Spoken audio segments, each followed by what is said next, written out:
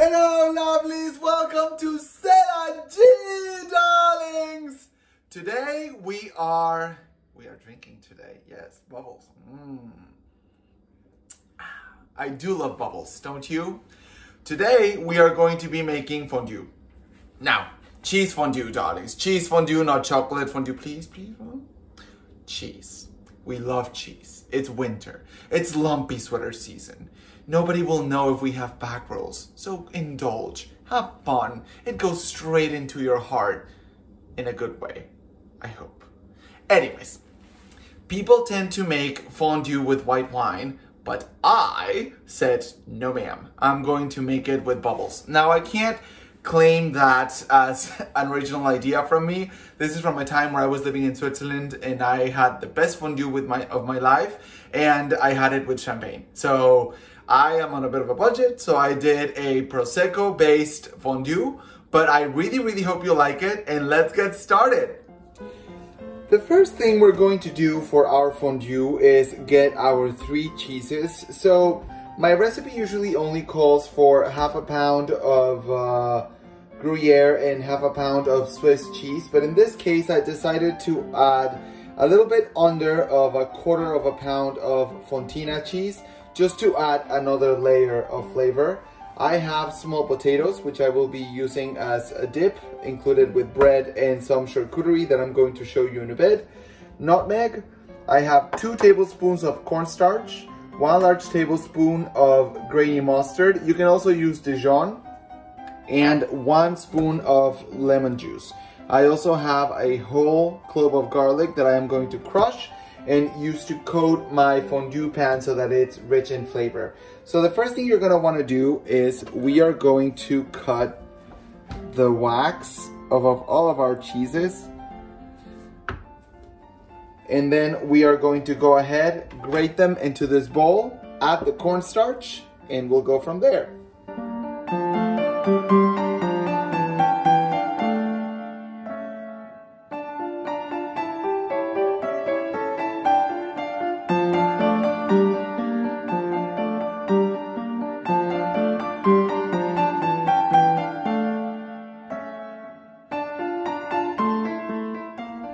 Alright, so our potatoes are already boiling. We're gonna have them boil for 15 minutes or until they're tender. And I have my clove of garlic already crushed. And what I'm gonna do is I am going to just coat all of my fondue bowl, pan, however you wanna call it, with the juices of the garlic. This will just help your overall base for the fondue be a lot more flavorful, rich, and layered. Now, once I have coated my pan with the garlic, I'm going to remove all the little pieces from here.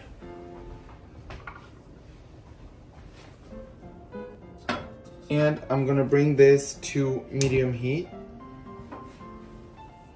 Once it's warm, we're going to go ahead and add 1 cup of our Prosecco.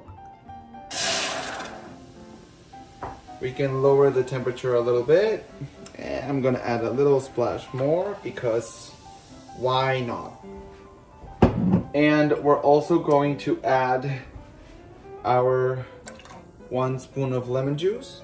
Once this turns into a very gentle simmer, we're going to start incorporating our cheese little by little. Don't get carried away. You need to have a lot of patience with fondue because if you don't, it will curdle. Once you have that very light simmer going on, bring your temperature down to low. You want a very small flame. If you do a high flame, it will curdle as well. I am telling you from experience. So please, the key to this is just the right temperature, almost as at low, very small flame, and to take your time incorporating the cheese.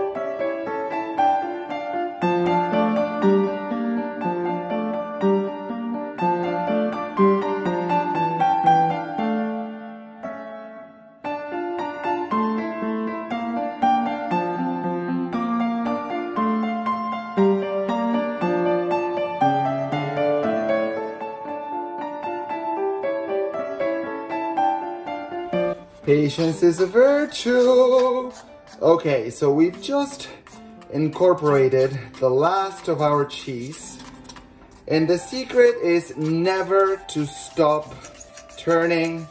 And as I told you a moment ago, to please be patient with how fast you add the cheese. You want to give time for the cheese to incorporate into the mix before you add some more. There was a second there where I thought it might curdle, so I just started going crazy on the spinning, but look at this. Isn't that beautiful? All right, now we're just going to add the stuff to the fondue that just makes the flavor amazing. It's a combination of everything, your cheeses and your seasonings. So I'm gonna do a pinch of nutmeg. I'm gonna do 2 of these spoons of grainy mustard. You can even add just a little more, just so that we have some delicious flavors in there. We're gonna do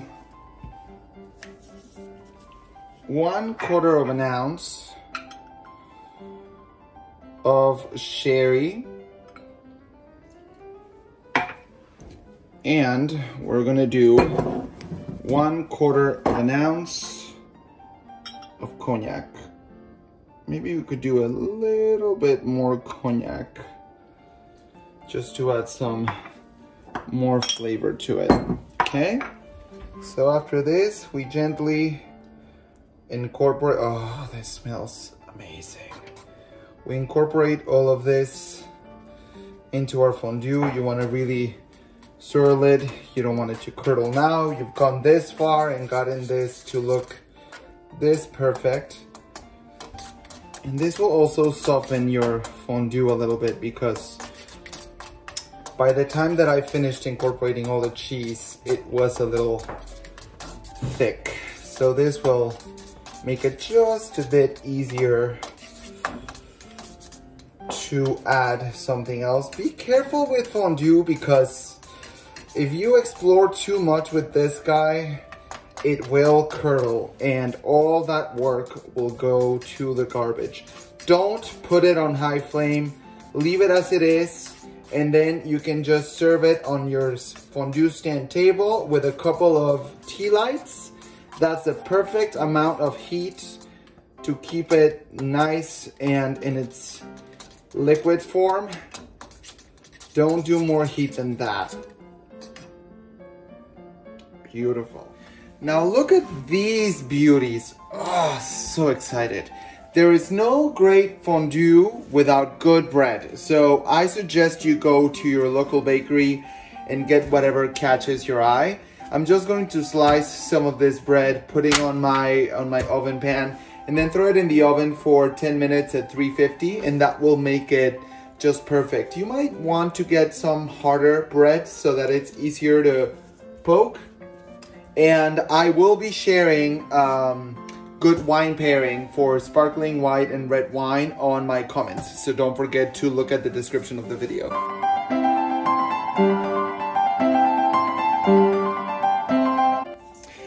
Lastly, guys, I recommend you to get some charcuterie for your fondue. It's great to dip in as well. In this case, I got a finocchiona, which is a fennel flavored salami, and Calabrian pepper based salami. This one has a really good kick, so I think with the cheese it's gonna be amazing. And I prefer them in chunks like this because they're easier to pinch and dip in your fondue. Try not to get anything sliced. That's going to be very, very difficult to dip into your fondue, and you're not gonna be able to bring it back outside. I hope you enjoy it. We are finished, darlings! I hope you enjoyed making this fondue and enjoy it. It's such a treat in the winter. For me, I hope you enjoyed drinking while you were cooking. And let me know in the comments if there is anything specifically that you would like to cook or that you would like me to make, and I would be more than happy to indulge and give you whatever content you would like to see. Don't forget to follow me and subscribe. Thank you so much, darlings. Cheers. And that was another C'est la G! Salud.